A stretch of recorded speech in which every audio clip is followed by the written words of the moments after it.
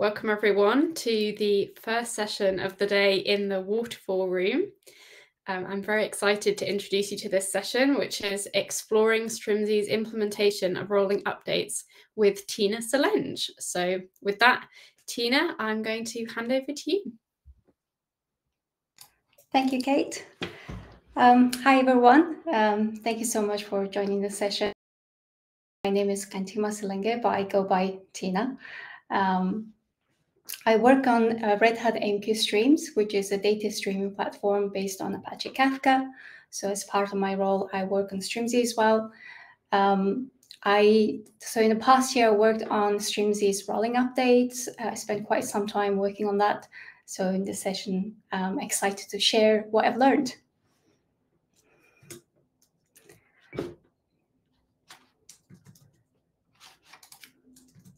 Right. So here's an overview of cluster operator and Kafka cluster it manages. Kafka cluster is typically deployed with 3 or more broker nodes. And if you're running in craft mode, you typically also have 3 or more controller nodes. As you know, the operator deploys and manages all the resource needed for your Kafka cluster. And that includes the rolling update for your Kafka cluster as well. So when you're doing rolling update for your Kafka cluster, it has to be done really carefully to avoid any impact on the cluster availability and client applications. It can't be just left to Kubernetes, even though it does have a rolling restart feature, because Kubernetes doesn't have the Kafka-specific knowledge that it needs. So this brings us to KafkaRoller, which is a component, internal component of Strimzi that is responsible for coordinating the rolling restart for Kafka cluster. It uses various sources to get information about Kafka cluster to perform the updates with as minimal disruption as possible.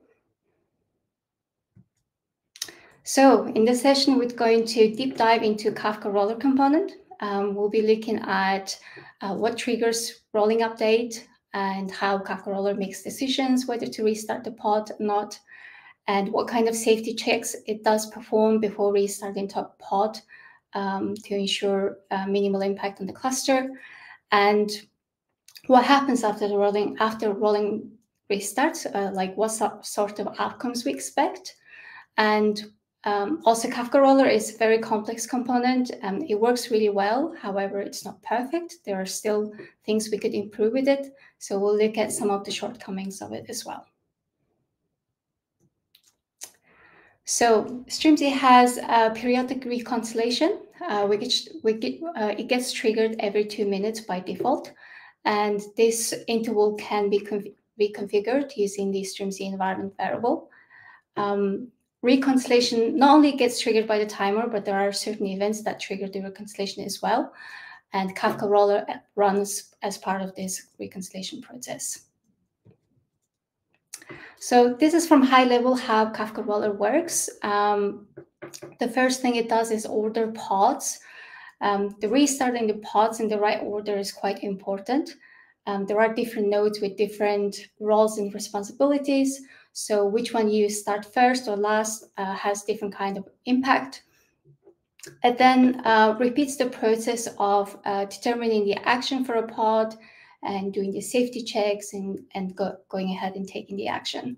So these 3 steps are repeated process, which gets executed for each of the pods in the order.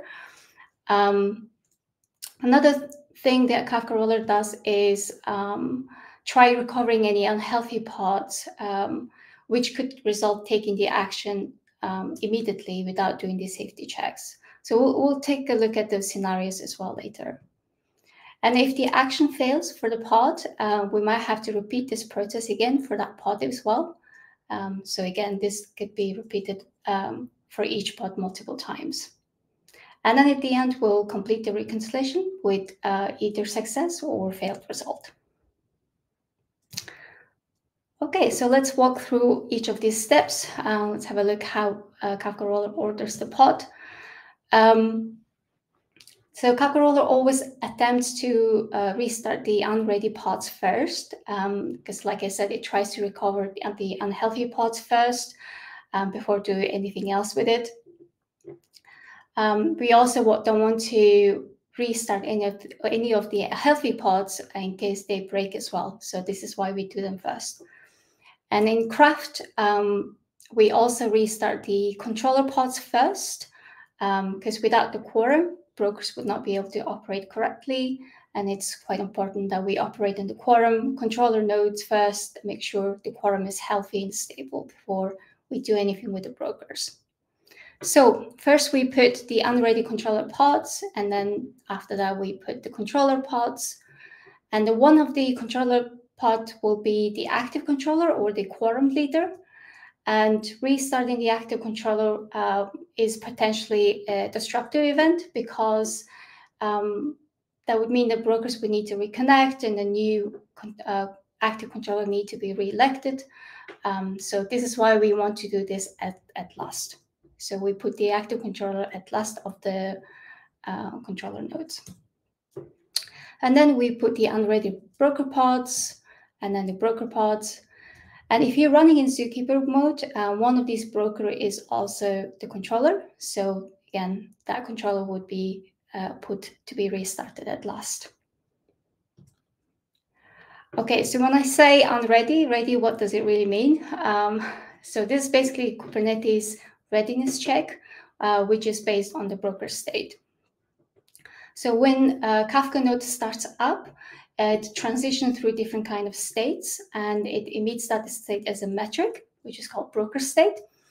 And if the broker state is equal or greater than running, that means this broker is ready. It just means it's ready to serve requests. And it applies to both Zookeeper and Craft-based broker. And in Craft mode, you can also have a node that is both controller and a broker, which we call a mixed node or combined node. And this check also applies to mixed node as well. And then we also collect the broker state metrics and expose that by using Kafka agent, which is a Java agent that we run with the Kafka nodes.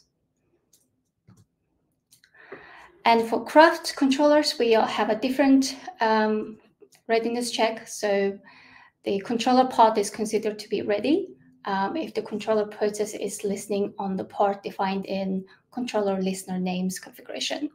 So this is the part that brokers use to communicate with the quorum. Okay, so let's take a look at how we determine the action for a pod. As I said earlier, we always deal with the unready pods first to recover any of the unhealthy pods. So there are various different scenarios why pods might be unready. So we'll look at those different scenarios and see that what kind of decision KafkaRoller makes with it. So first, the KafkaRoller checks if the pod has been in unresolvable state for some time. And this is indicated by one of these Kubernetes pod status or container state. So if the pod is in any of these states, it considers it to be stuck. So let's see the flow, what we do with that. So we check if the pod is stuck or not. And if it's not stuck, we're just gonna give it a chance to become ready. So we'll just do some waiting. And this wait has a timeout. We'll talk about that more later. And this is just to give the chance, give chance to the pod to become ready in case it was just started. It might just need a bit more time to start serving before it starts serving requests. And if it is stuck, the next thing it checks is if this pod is out of date, meaning that if this pod is running with the desired version, desired configuration, is there any like pending update to be applied to this pod? And if it's not out of date, so it is running with the latest, the desired version, then we're going to immediately fail the reconciliation here. This is because there's no really point of restarting this pod, because when it gets restarted, it's probably going to end up in the same state. And we also want to avoid restarting other pods as well, in case they also end up in that broken state. So this is why we fail the reconciliation. And then if it is out of date, if there's any pending updates, then we're gonna go ahead and immediately restart the pod. So this is because, for example, if the pod was stuck because because you misconfigured the node affinity, for example, and now you fixed the configuration, so you want this pod to be restarted with the right configuration now. So next up, pod performing log recovery. So we said we'll give the pod a chance to become ready by doing some wait, and after that we check if the pod's still not ready, and if it is still not ready, then we're gonna check the broker state and see if it's doing log recovery. So when broker starts up, and if it previously had unclean shutdown, the log recovery process gets triggered to make sure the log is in a good state, it's not in a corrupted state. So this is why it does that. So if it's not doing log recovery, there's nothing to do. So we're just going to continue with the rest of the process. But if it is doing log recovery, there's not much else KafkaRoller can do other than wait, because we don't want to restart this pod in case, when the read starts and it's going to do the log recovery again. And before it finishes, we might restart again. And we could end up in this loop. So what it would do is it would apply some delay and then retry this pod and wait again to see if it finished doing the log recovery until we reach the max attempt. So the max attempt is set to 10 in Strimzi. And if we do reach the max attempt, then we're going to fail the reconciliation immediately. So by failing the reconciliation, we also notify the human operator, because if the reconciliation keeps failing because of log recovery, the human operator might have to intervene and investigate what the problem is. And it's really hard to determine how long this log recovery might take. It might take minutes, it might take hours. So the log recovery progress gets logged in the operator. You would typically see this warning log message, which has the remaining logs and segments left to recover. So if you see these numbers decreasing, maybe just log recovery is taking longer than usual, or like just maybe slow, but is progressing, then you might just have to give it some time. However, if you don't see these numbers decreasing at all, then something might not be right with the logs or the disk, so you might have to go and investigate that. So the next thing is the pod unresponsive to connections. So this check is done actually for not just unready pods, but also for ready pods. So for any pod, we always check if we can connect to the pod or not. And we do that by initializing Kafka admin client. And if the connection is not successful, we need to restart this pod immediately. And this is because the potentially clients can't connect to this pod as well. So we need to try fix this as quickly as possible. But if we can connect, then great. We just continue with the rest of the process. So that was the various scenarios that why pod might be unready and what KafkaRoller does with it. For ready pods, we also need to determine if we need to restart the pod or not. So the main triggers for rolling restarts for ready pods, if the broker TLS certificate is renewed, so the Kafka nodes need to be restarted to start using the new certificate. And if the pod and Strimzi pod set is annotated with manual rolling update, so this is how the user triggers rolling update manually. And if there is any change in the Kafka custom resource detected, so this change can be, for example, Kafka configuration that cannot be updated dynamically. If it can be updated dynamically, KafkaRoller would just use the Kafka admin API to update the configuration. However, if that configuration update repeatedly fails, then as a last resort, we will also go ahead and restart the pod. And then maybe Kafka version has changed or container image is updated. So this is not the exhaustive list. There are various different changes in the Kafka custom resource that can trigger the rolling update. Right, so we determined the action, and next we need to do the we need to do the safety checks. There are two safety conditions, KafkaRoller checks. Availability check is for brokers and mixed nodes if you're running in Craft. So this ensures that the replication count of topic partition does not fall below the configured min in single replicas.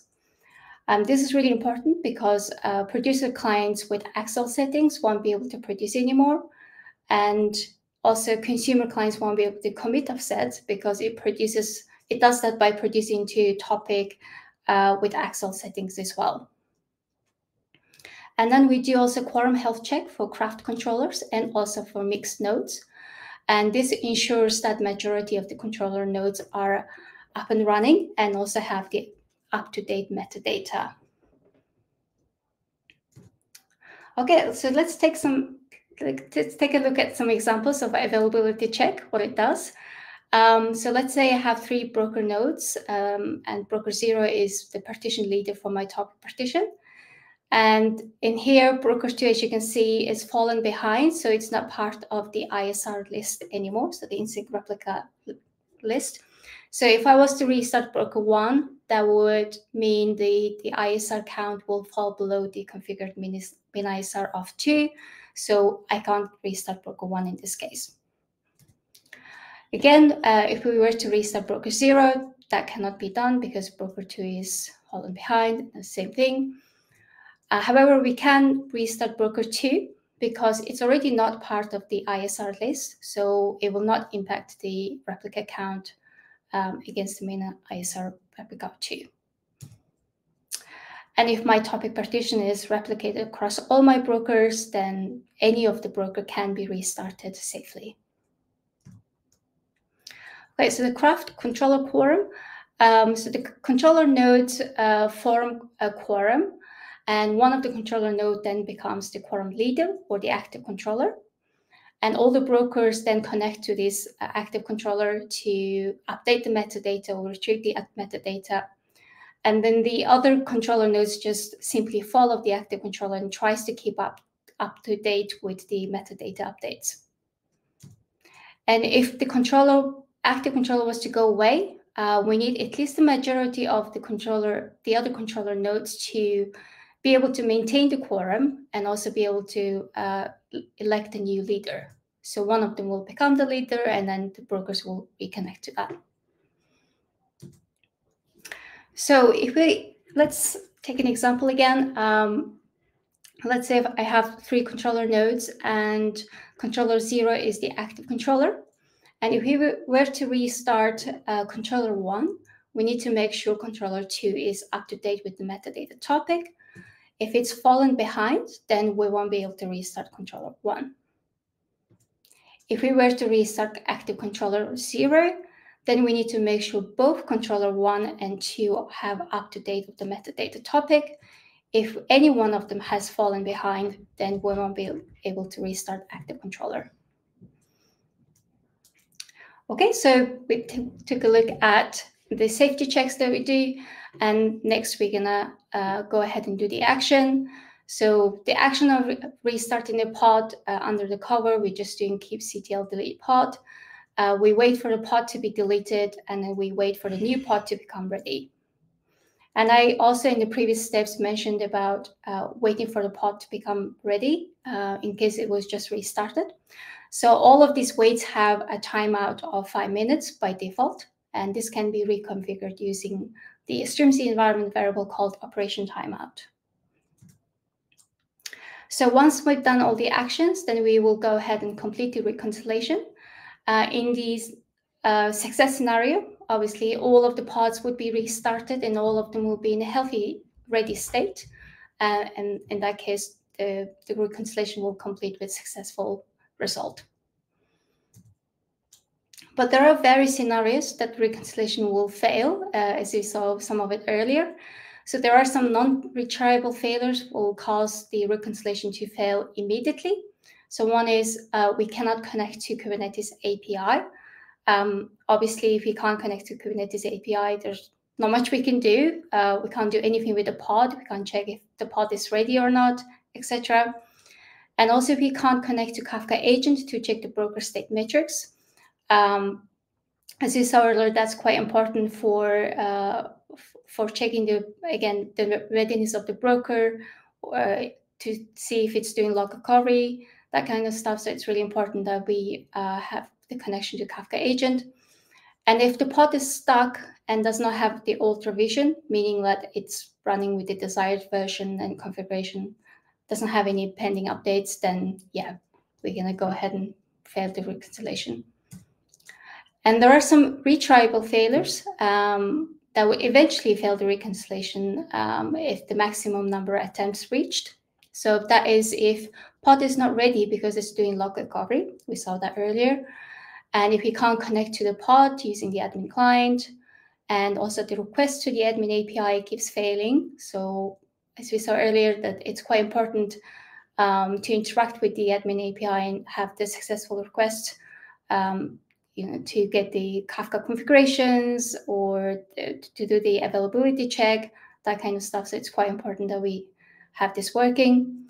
And if the pod never becomes ready. So we looked at various scenarios and logic that KafkaRoller has. Let's go through a quick example of a rolling update on a full cluster and see how that looks.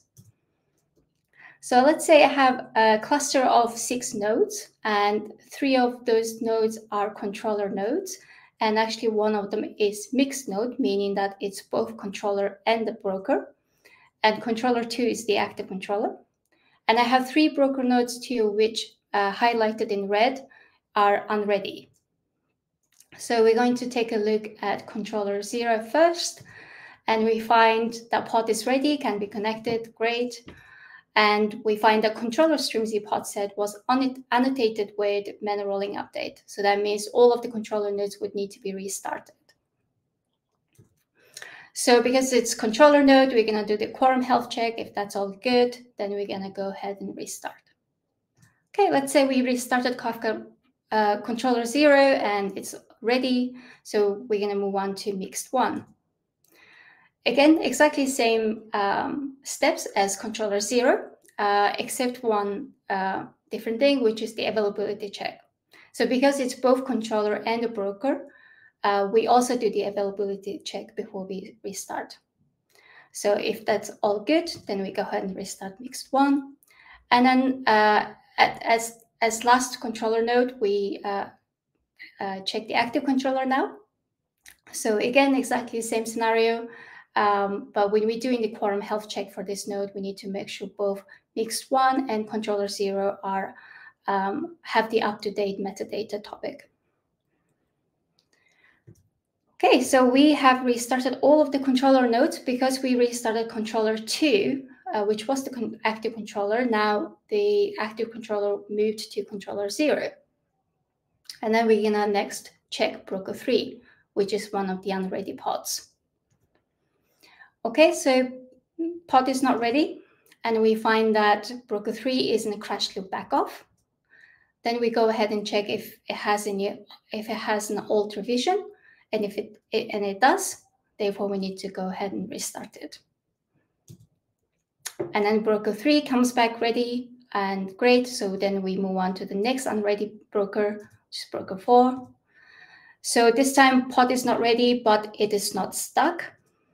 And so we're gonna just give it a chance to become ready in case it was just restarted.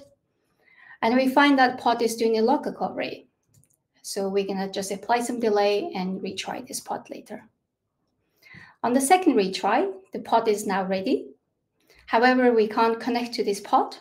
Therefore, we're gonna just go ahead and restart this pod. Okay, the broker 4 then came back ready, so all good. And then now, finally, we're gonna move on to broker 5. Broker 5 is ready and can be connected, great. And we find that configuration has changed for this broker. And this configuration cannot be updated dynamically. So we would need to restart this pod. And we do the availability check before we restart it. However, the broker 4 that was previously restarted hasn't caught up yet. That means that my topic partition would fall below the mean ISR configured mean ISR if we restart broker 5. Therefore, this availability check fails. And So we're going to just apply some delay and retry this later on. On the second retry, broker 5 is ready, can be connected again, and we find the configuration has changed, the same thing. And we do the availability check again, and we find that broker 4 has caught up now. So it's joined the ISR list, so it's all good. And availability check passes, and we go ahead and restart this broker. Okay, so this is a successful scenario where we were able to restart all of the pods successfully and apply the updates, and in this case, reconciliation will be completed with success result. Okay, so let's take a look at the shortcomings of KafkaRoller. As I mentioned, it's a complex, as you can see, it's a complex component. It has a lot of nested loops and logics and different scenarios that it has to deal with. So one of the major shortcoming is that we restart one broker at a time. So it is the safest way of doing things, but that makes the rolling update really slow in large clusters. So if you had a cluster with hundreds of brokers, the rolling update could take hours and hours, possibly. And even though we're doing this as minimal disruption as possible, it's still causing some level of disruption. And that means the longer the rolling update takes, your cluster will be in that vulnerable state longer as well. And the next thing is that the roller doesn't wait for partitions to be assigned back to the preferred leader after it gets restarted. And this can cause unnecessary amount of partition leader elections. And every time there's a new leader election, the clients will have to reconnect. So it is causing more disruption than necessary, basically. And the code for this component has grown really complex over the years. Obviously, Kafka has been changing, so KafkaRoller had to adapt to that. And it has become so complex and not easy to grow and not easy to add new functionality. And this was the pain point when we were introducing support for craft. And there are still some edge cases for craft that need to be addressed, and it is not easy to address with the current state of the code. And the code at the moment is not really testable. And therefore, we lack in test coverage, and we miss those edge cases because we're missing lack in test coverage. So that makes it even more difficult to refactor this component and make it better.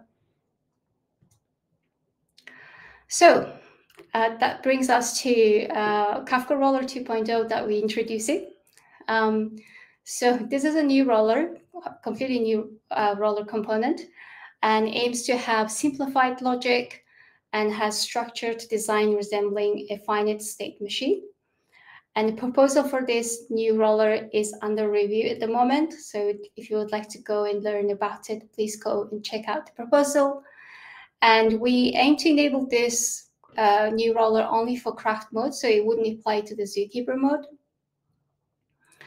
And having simplified logic and better code, it will make it easier to add more changes later on as well. That's the aim, which is really important for craft because craft is still new for us. As we learn more about it, we might have to make more changes to the roller. So yeah. So when I say finite state machine, so what I mean is that basically the idea is for each node to have a state, and the roller collects then information from various sources and transition nodes state based on that information. And then it takes a specific actions based on the observed state, and these actions cause subsequent observations and then leading to state transitions. And this is an iterative process, ensuring alignment of each node with the desired state. So it's just from high level, there's more details in the proposal for this. So let's take a look at the main new features that KafkaRoller 2.0 is bringing. So one is being able to restart brokers in parallel when the safety conditions are not violated. So on top of the availability check that we already do, we also will make sure the brokers we're restarting together do not share partitions in common. So we, make sure the topic availability is not impacted. And user can define how many brokers they want to restart in parallel. This will be set to 1 by default, meaning by default you have the original behavior of restarting 1 broker at a time. And this only applies to broker nodes. So controller and the mix nodes will be restarted one at a time. Because typically you wouldn't have as many controller nodes as the brokers. Also, it's safer to restart 1 controller at a time to have minimal impact on the quorum and the overall cluster stability. And then it's going to wait for the partitions to be assigned back to the preferred leaders before we do more restarts. And that way we cause less partition leader elections. And then because it's more simplified, we'll be able to solve those edge cases I mentioned for craft much easier with the new component. And the aim is also to make this component much more testable so that we can increase the test coverage. The last 2 is really development details. As a user, you wouldn't need to worry about these changes introduced to the code level. The main difference is really the ability to restart brokers at the same time and triggering less preferred leader elections. Everything else remains the same, so don't worry. What we just learned in this session is still going to be useful. What we just covered is for the current roller still apply to the new roller. And this actually nicely summarizes what we learned in this session. And yeah, that brings me to the end. Thank you so much for listening. And yeah, I'll open up for questions. Thank you so much, Tina. That's, very interesting, definitely. And we have quite a few different Q&As. So the top one that's been voted is this process completely separate from the drain cleaner, or is there any crossover between KafkaRoller and drain cleaner? I believe it's completely separate. Yeah. I haven't worked on drain cleaner myself too much, so I haven't come across it. That means I think it's completely separate, yeah. Yeah, I can actually add to that because I have played around with drain cleaner. So drain cleaner is focused on moving pods from nodes and making sure that it's safe to do that. But yeah, although I guess they potentially could have had some logic in common, they are completely separate components within Strimzi. So the next one we've got is, why do you restart controller pods first? Wouldn't the old controllers work with the newer regular brokers and it would be safer to do things like that? Yeah, so the reason for that was, as we saw, we tried to recover the unhealthy nodes first. And if there was something wrong with the controller nodes, it's important that we go and fix the controller nodes first, because then we don't want to restart broker nodes in that and then cause more chaos. And from my experience, if the quorum is broken or something is not right with the controller nodes, brokers go into really strange state. And yeah, so that was the main reason. Cool. And then the next one we've got is, could you make the waiting time between rolling different pods configurable so that I could introduce artificially longer delays, like, for example, only rolling 1 pod every 10 minutes? I guess you can play around with the operation timeout and the reconciliation interval. So those are the 2 configurable values you can play around to make that happen, I think. It looks like somebody's commented, who I guess has looked at drain cleaner, says apparently drain cleaner does invoke the manual rolling update via the annotation. So that will then hand off to the KafkaRoller. Yeah, there are different reconcilers, not just the Kafka reconciler. There are different reconcilers within Strimzi that might go and use the manual rolling annotation to kick off the rolling update. So that will be the crossover. And then I think those are all the questions. There was one that was asked about, wouldn't it be better to wait for the preferred leader election? But obviously that's something that isn't done currently, but is coming in KafkaRoller version 2. But yeah, if anyone has any other questions that you can think of, then feel free to post them there. But for now, I'll stop the broadcast and the recording. So yeah, thank you again, Tina, for a lovely session. And we'll be back at...